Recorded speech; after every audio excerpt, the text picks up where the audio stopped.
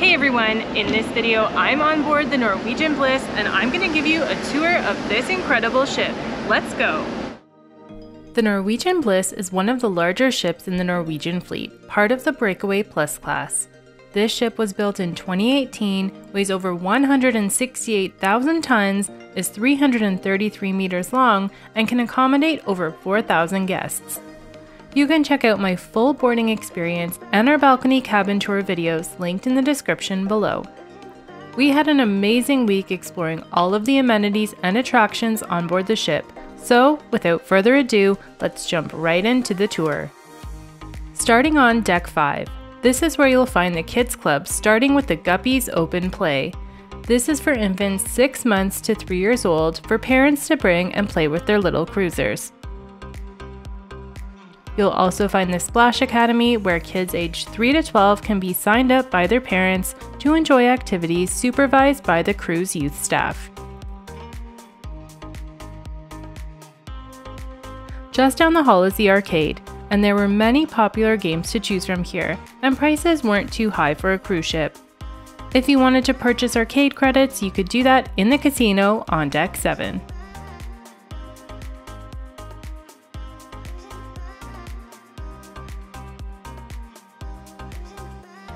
And lastly, there is Entourage Teen Club. This is a teen-only club and absolutely no parents are allowed, so I didn't dare open the door. Now on to Deck 6. Starting at the bow of the ship, you will find the Bliss Theatre. This is where you'll find incredible performances throughout the week, including musicals Six and the Jersey Boys. Definitely make your reservations early to get a seat. The Q Texas Smokehouse is one of the specialty dining options on the ship, specializing in barbecue and is decorated to look like you're in a Western. We ate there on our first night on board and will be sharing more about the food in an upcoming video, so stay tuned for that. And just down the hall is the library and card room. It was pretty busy inside, so I just peeked in, but there were games you could play and lots of books to borrow as well.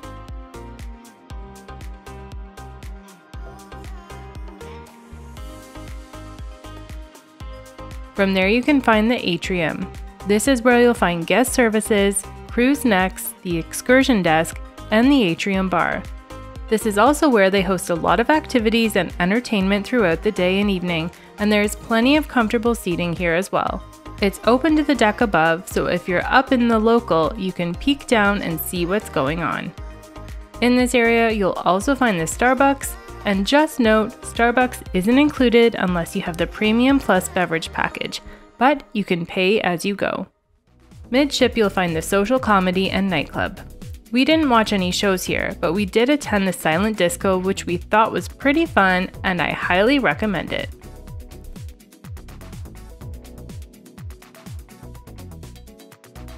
Across the ship is Coco's, an a la carte dessert bar. They have assorted chocolates, desserts, and ice cream to name a few. We went back when it was open, but I forgot to record our experience. Next up is the Teppanyaki restaurant. This is another specialty dining option that does cost extra, and you sit around a shared table and watch your chef prepare your meal, so it's like dinner and a show. The Collection Art Gallery is a long hallway leading you toward the back of the ship. This collection is all for sale throughout the week on board, and they host a few art auctions on sea days as well. And toward the aft of the ship, you will find the Mix Bar along with Savor and Taste, two of the main dining rooms where you can have sit-down breakfasts and dinners.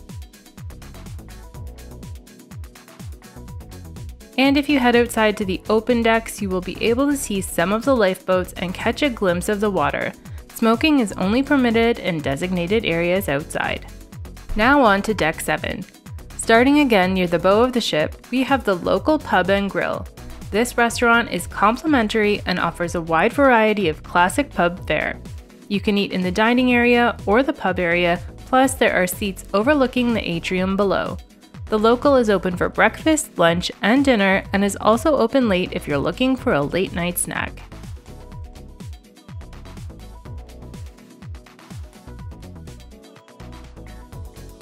Just down the hall is a small arcade and bowling alley as well. All of these games are pay-as-you-go, similar to the arcade.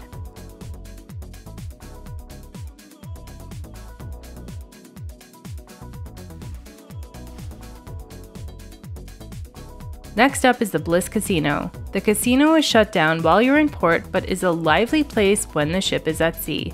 There are lots of slot machines, and there are also classic casino games including blackjack, craps, and more.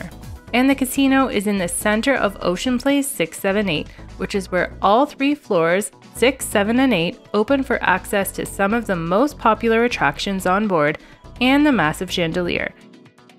In this area, you will also find the Skyline Bar, which is the casino bar. Here you'll find seating, a stage, and a dance floor for evening entertainment. And finally, at the aft of the ship, you will find the Manhattan Room. This is one of the main dining rooms, open for dinner, and is complimentary as well. We really enjoyed our dinners here. You can make reservations or take your chances and walk up like we did. Now to deck number 8. Starting at the back of the ship, we have another bar, the A-List Bar.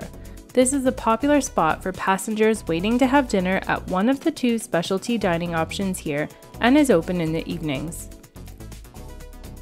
Cagney Steakhouse is one of the 2 specialty dining restaurants that has delicious meat and seafood options on the menu. We dined here and absolutely loved our meals. This is one of the most popular specialty restaurants, so make sure to reserve in advance to get a good dining time. Then across the way is Los Lobos, another specialty dining option and a premium Mexican restaurant with a modern twist. We also made dinner reservations here and had a fantastic meal, but like I said, tune into my dining video coming up to hear all the details. The Bliss also has the Bake Shop, which offers various baked treats and desserts. It's not included in your cruise fare, but prices aren't too bad. Sadly, we never timed our visit right, so it was always closed when we went by. Just past the elevators on Deck 8 is where you'll find all of the shopping. Here you can find Tradewinds boutique shopping, and there are many tax and duty-free items here like skincare, alcohol, and more. Plus, there's tons of jewelry and watches. So if you want to purchase anything for yourself or someone back home, this might be the place for you.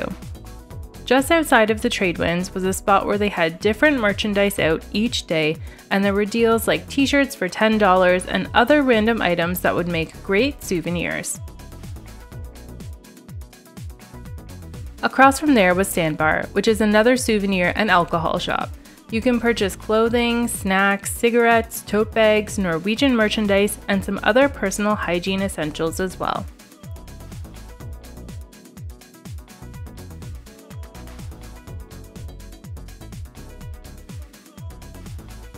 And then there is the photo gallery. Here you can purchase various camera equipment as well as your photo packages and check out pictures of you taken by the cruise staff throughout the cruise. Midship on Deck 8 is where you'll find the Sugarcane Mojito Bar.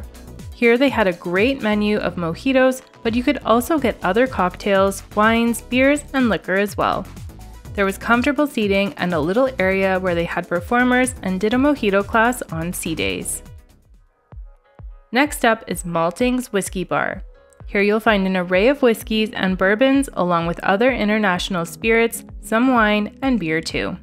The decor is classic with a lot of leather seating and dim lighting, so it definitely added to the atmosphere. They also do bourbon and whiskey tastings on sea days.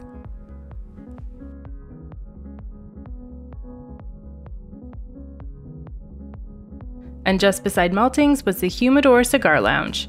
To get access, you have to go out to the open deck and go in from the outside. And if you're not a smoker, it's definitely a smelly area. You can kind of smell the smoke when you're sitting close to the room as well. So a friendly note, avoid it if you're sensitive to smoke.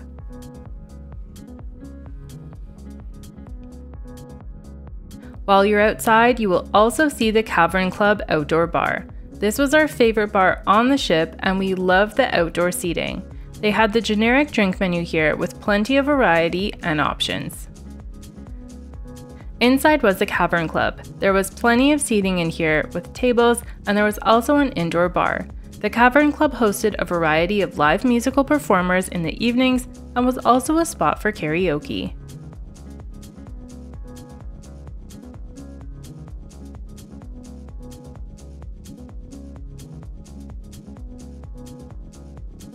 The Cellars was located across from the Cavern Club and was a beautiful wine cellar featuring various wines. The sommelier here was extremely knowledgeable, friendly, and made it a great experience. We even did one of the wine tastings, the wine and cheese pairing, and there were other tasting events on sea days as well, so definitely check those out.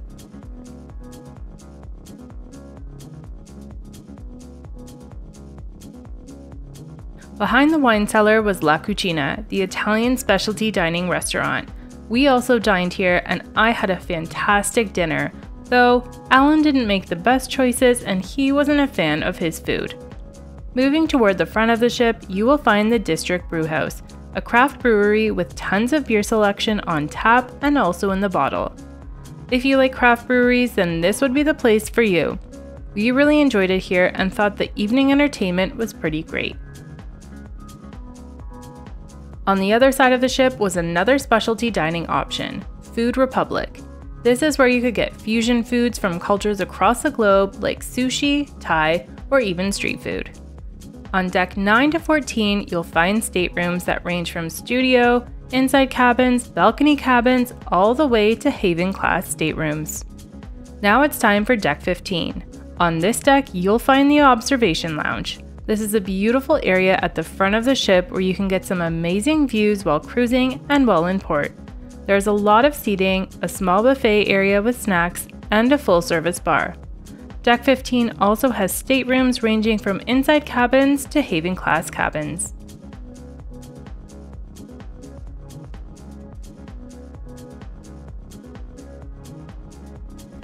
Now on to Deck 16. Starting at the front of the ship is the Garden Cafe. This is the main buffet for breakfast, lunch, and dinner. The buffet has hand washing stations at the entrances, and crew members also spray hand sanitizer when you go in. The buffet is back to being self-serve, and each day they have a different theme for dinner, like prime rib night, Mexican, and even seafood night. We actually didn't eat dinner at the buffet, but we did have a few breakfasts and lunches here throughout the week. The food we did have there was all pretty good, and there were no complaints from me.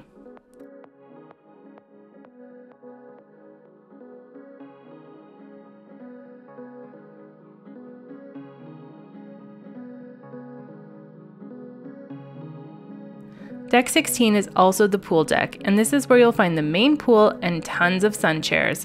Though on a sea day, good luck getting a chair near the pool or in the sun. You have to get there early. There are two bars here, the surf bar in one corner and the waves bar in the other corner.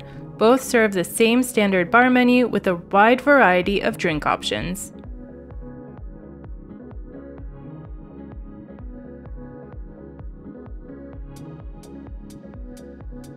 At night, the pool deck is all lit up and set up for movies under the stars.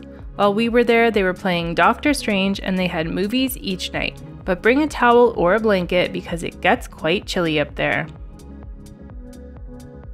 Deck 16 also has a kids' aqua park, and there are quite a few big water slides in the area here as well. And if you're looking for an activity to do in the shade, this deck also has table tennis available on a first-come, first-served basis. The ship also has a full-service salon and spa. Here you can get pampered with different spa treatments, experience the salt room, or even venture into the snow room. And if you need a manicure, pedicure, or hair service, they have you covered here too. And just across the hall is the Pulse Fitness Center. This gym offers all the amenities of a regular gym at home with cardio equipment, weights, a bike room for spin classes, and they also offer yoga classes, Pilates, and more. Now let's look at Deck 17.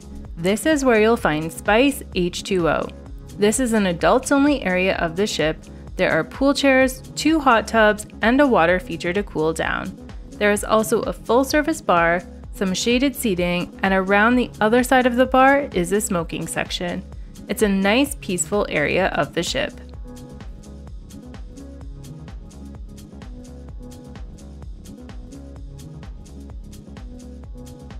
At the entrance of Spice H2O, you will also find one of the entrances to the American Diner. This is an a la carte restaurant and offers traditional American fare like lobster rolls, crispy chicken, and burgers. It's even decorated like a retro diner and has great views of the ocean with a full row of ocean view seating. On this deck, you will also find Le Bistro, the French specialty dining restaurant. It has an elegant atmosphere and a menu to match with traditional French cuisine like escargot and some classic chicken and seafood dishes. The jogging track is also located on deck 17, but if you want to use it to do laps, do so in the morning or evening because during the day it turns into a seating area and chairs get arranged along the balcony for passengers to enjoy the sun and ocean views. This deck is also where you will find some more of the Haven staterooms, including the villa and penthouse balcony rooms. And now, deck 18. More of the Haven amenities can be found on this deck, including the Haven restaurant, exclusively for guests staying in the Haven category cabins. This deck is also where you will find access to the Bliss Speedway. Yes, they even have go-karts at sea. Be sure to check out the times in advance if you want to take advantage of this track. It costs $15 per person per ride. The track goes up to deck 19 as well, and you can get great views up there of the drivers going around the hairpin turns at up to 20 miles per hour. And while we're talking about deck 19, another attraction or activity on this deck is mini golf, and this activity is included. It's a first come, first served activity, and the putters and balls are in a stand at the beginning of the course. It's only a 5-hole course, so it doesn't take too long to play. And at the front of the ship on deck 19 is where you'll find the sun deck. Here you'll find more pool chairs for seating, a hot tub, and a full-service bar. But if you're 18 or over and looking for an even more relaxing day at sea, you can purchase passes at guest services to enjoy the Vibe Beach Club. Here you'll find luxurious chaise loungers and a hot tub. On the other side is the Haven Courtyard Sun Deck, but since we weren't Haven guests, we didn't have access, so I couldn't record there. And last but not least is deck 20.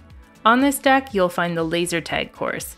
This activity also has an extra charge of $9.95 per person per game.